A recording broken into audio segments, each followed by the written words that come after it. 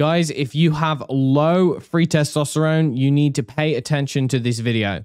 So this is Elliot from EO Nutrition, and today we're going to focus on one of the most overlooked and hidden causes for low testosterone, usually in males, and the chances are practically no one even knows about it.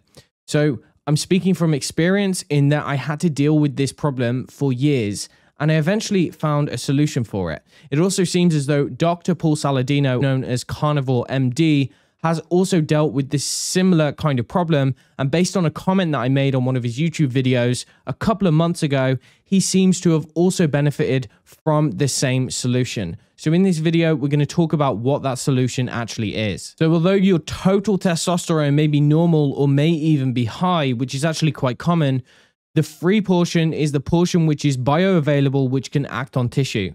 So if you have low free testosterone, you can still develop symptoms of androgen deficiency despite having normal total levels. The most common reason for low free testosterone levels is elevated sex hormone binding globulin.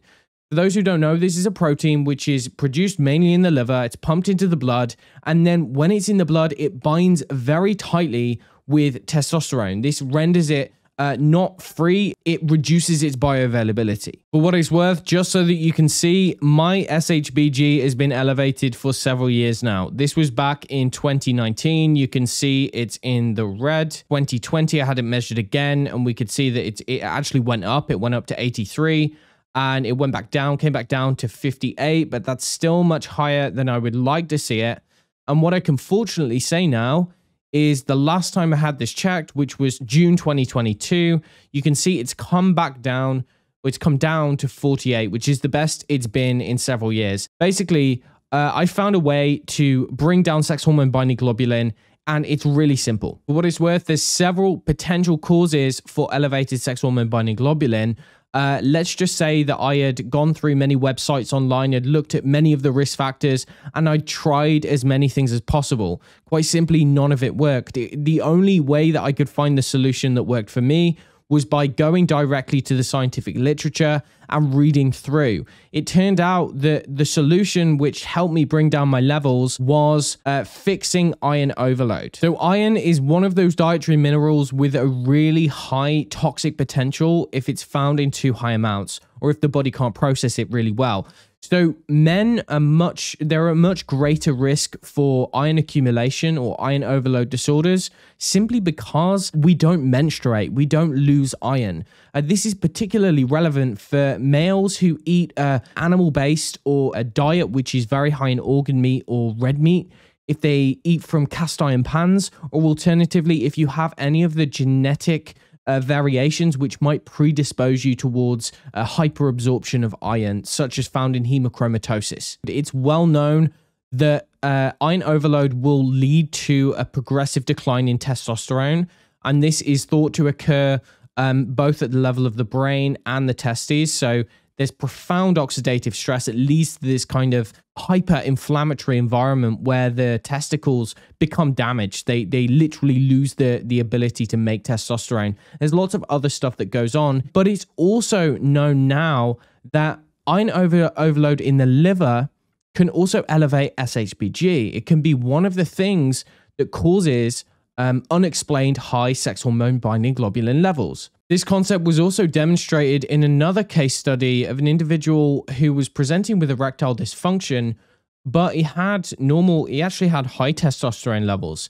If we go down, then we see that this individual also had very high SHBG, which is to be expected, and he had significant markers of iron overload. In fact, if you look at his transferrin saturation, we come here, and you see that his transferrin saturation was absolutely massive, 86%. His ferritin was above 1,000. His gamma GT, which is a marker of liver dysfunction, was 167. So this guy had progressed pretty far, and we see that there was definitely a correlation between sex hormone binding globulin and this overall tendency of the liver to accumulate iron. If we look at Paul Saladino's recent videos, we see that he also seemed to be experiencing something similar to this. Taking a look at his August 2022 bloodwork update, you see, I watched this a couple of months ago, and you see his total testosterone is on the high side for sure. It's in the 900s, very close to the reference range. But you see that his free testosterone percentage is pretty low. Let's see what he had to say about that. There is one piece of these hormones that continues to interest me that I'll talk about. You can see the free testosterone is 14.37 nanograms per deciliter. It's 1.59 percentage. I would like that to be a little higher. And I think that that is because my sex hormone binding globulin remains a little bit higher than I'd like to see it. You can see here the SHBG on this test was 97.5. Now, okay, so very high SHBG.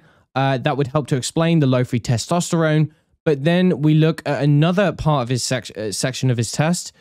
We see that the iron saturation is up at 42%, which is higher than I would like to see it personally. And then we also go back to a month prior and look at another test that he'd done.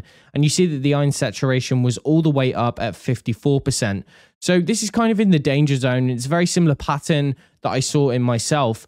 High total testosterone, low free testosterone, high sex hormone binding globulin, along with high transferrin or iron saturation. So I actually went ahead and dropped a comment on his video and explained my own situation, what I'd seen in my own clients and what I'd seen in myself.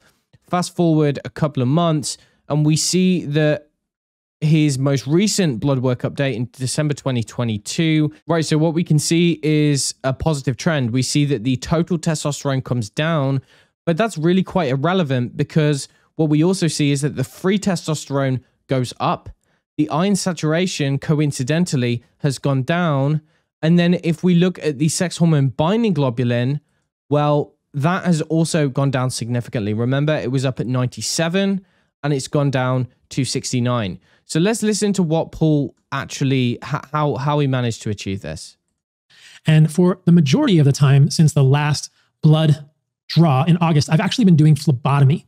So I've been going to a practitioner who will just take my blood and then we just give it to plants or throw it out. So essentially bleeding out of my vein. And I'm doing about 200 cc's of blood every 3 to 4 weeks. Or if I can do it more regularly, I would probably aim for 50 to 60 cc's per week. Now, I don't have hemochromatosis, but if you look at my blood work, and I'll go back to that in a moment, my ferritin was creeping up, my iron saturation was creeping up, and my transferrin saturation was creeping up. And hat tip to Elliot Overton, who made a comment on one of my YouTube videos and said, you should think about iron overload. This is something where I've learned in the past few months, and it's why I wanted to share this with you guys. I never really thought that a ferritin of 250 or 300 was problematic for most humans, but I'm having to question that in my own mind now. And I think that if I continue doing phlebotomy and my SHBG continues to come down as I get rid of excess iron, then this may lend support for the hypothesis. Yeah, so this is exactly what happened to me. It's exactly what I've seen on a clinical basis. So as I started donating blood, as I brought down my transferrin saturation levels, my sex hormone binding globulin levels followed quite nicely. And it seems to be a very effective way to bring sex hormone binding globulin down if there is evidence of iron overload. The best way to check for evidence of iron overload, if you suspect that this might be a problem for you, is to look at your transferrin saturation. If you're in the US, you might be doing iron saturation, although transferrin saturation is the best marker. So many doctors will erroneously look at ferritin as the best marker for iron status. Ferritin doesn't become elevated until quite late into the disease. Usually in the early stages, the best way to check is by looking at transferrin saturation. It's the earliest and most accurate marker. Now, this particular paper is saying if it's above 40%, 45%. If it's above 45%, then that's a very good indication. One might even say that if it's above 40% or even a little bit higher than that, I personally know that I feel best if I have, I'm sitting between 30 and 35%. When I get above 40, that's when I know that's when my symptoms kind of start going downhill. So later on in that podcast, Paul discusses some of his genetics and he shows that he doesn't have any of the classical risk factors or the genetic predispositions for hemochromatosis, at least the ones that are commonly known about. Interestingly, if you look at my 23andMe data, you see I've only got one variant. I'm heterozygous on the C282Y.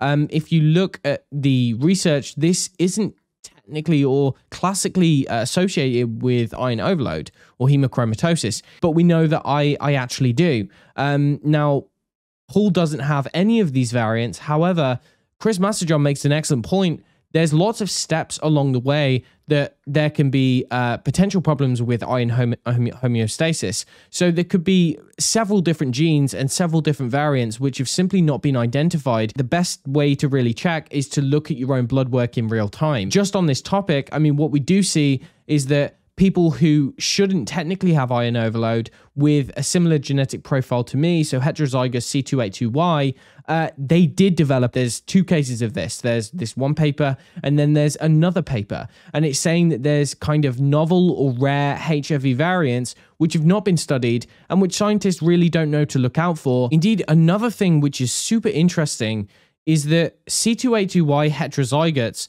so people with only one variant and who shouldn't technically have hemochromatosis, there was a study which essentially showed that the C282Y polymorphism was associated with higher levels of sex hormone binding globulin in men who didn't even have iron overload. Now, I'd be interested to see how they were measuring that, like whether they were looking at transferrin saturation or whether they were looking at any other different markers, but that is very interesting. I assume that because iron overload is associated with inflammation, because it's associated with oxidative stress, then that must be the thing that's increasing the production of this protein in the liver. That is something that I'd read online somewhere, and that kind of made some sense to me. But when I looked into it, it doesn't seem as though that is really, that could be explained by the evidence whatsoever, because it turns out that sex hormone binding globulin tends to be reduced under conditions of oxidative stress and inflammation. If we look, for instance, at obesity, in metabolic syndrome, in PCOS, in other inflammatory conditions of the liver, you know, these kind of systemic inflammatory conditions are usually associated with lower sex hormone binding globulin. In fact, sex hormone binding globulin is associated with insulin sensitivity. As someone regains insulin sensitivity, sex hormone binding globulin improves, it increases. So it makes me wonder, given that the body is innately intelligent, like why would it want to increase sex hormone binding globulin levels in the context of iron overload? Surely it must be beneficial in some way. Like what purpose does it serve? And when I think about it, it's really quite obvious. This particular case study was looking at a case of hemochromatosis, which was unmasked by testosterone replacement therapy. He presented with erectile dysfunction. So they gave him testosterone, and what they found was that his red blood cells increased. He developed erythrocytosis. It's well known that people who take testosterone replacement or anabolic steroids can develop high hematocrit, basically a thickness or higher viscosity of the blood. And in some cases, this can be very, very, very dangerous. And so this is one of the reasons why people who do take anabolic steroids or do take testosterone generally need to measure their blood parameters, because they can develop too many red blood cells. The blood can get too thick. Well, the same thing can happen with hemochromatosis. In fact, elevated hemoglobin, elevated hematocrit is quite common when it comes to people who have hemochromatosis.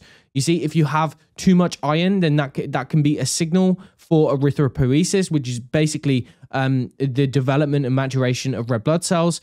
Testosterone can do the same thing. So when you add up the effect of high testosterone along with high iron, that is potentially going to lead to a situation where you're producing too many red blood cells, hematocrit gets too high, your blood gets too thick, and you develop circulatory failure, right? So might it make sense, at least, if the body senses that there is some degree or the initial steps of iron overload, then it might adapt to that in a way as to reduce free testosterone levels so that you don't get the additional or the added effect of both extra iron and high testosterone on blood cell production? I don't know.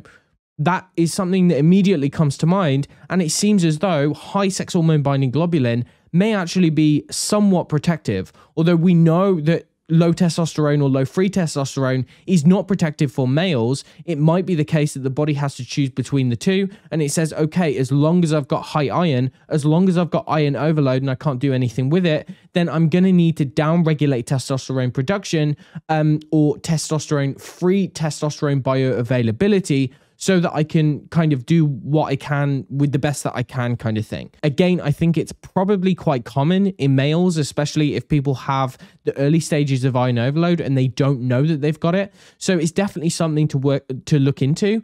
And it might be the solution for someone who does have chronically high levels of SHBG like I did, but can't find a solution for that. If you like this video or you found it helpful, please like and subscribe, share it far and wide. And if that's everything, see you next time.